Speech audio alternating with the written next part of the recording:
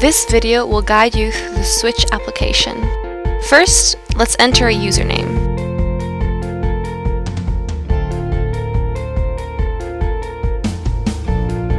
After joining the party, we see the music player. Since there is currently no music added, we have to do this first. Let's press the Add Music icon at the top. Here, we can see several of the most popular music services out there. Let's choose Spotify for now, and enter the name of an artist to search for the music.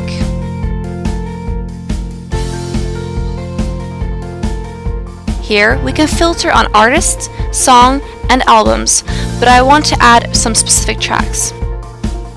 After selecting a few, we can press Add, and the music is added to the playlist.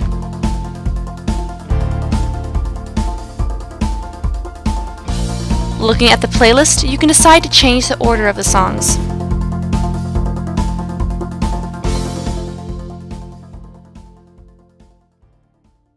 After we press play, the song, its metadata, is loaded into the music player. It seems that someone has joined the party. The goal of the Switch is to enjoy music together. Thereby, other users can help to build up a collaborative playlist with everybody's favorite music. After Nick has added some tracks of his own, the app automatically shuffles the songs so that the playlist will alter between music of the different users. Another menu is a social layer, in which all the connected users can be seen with their personal playlists.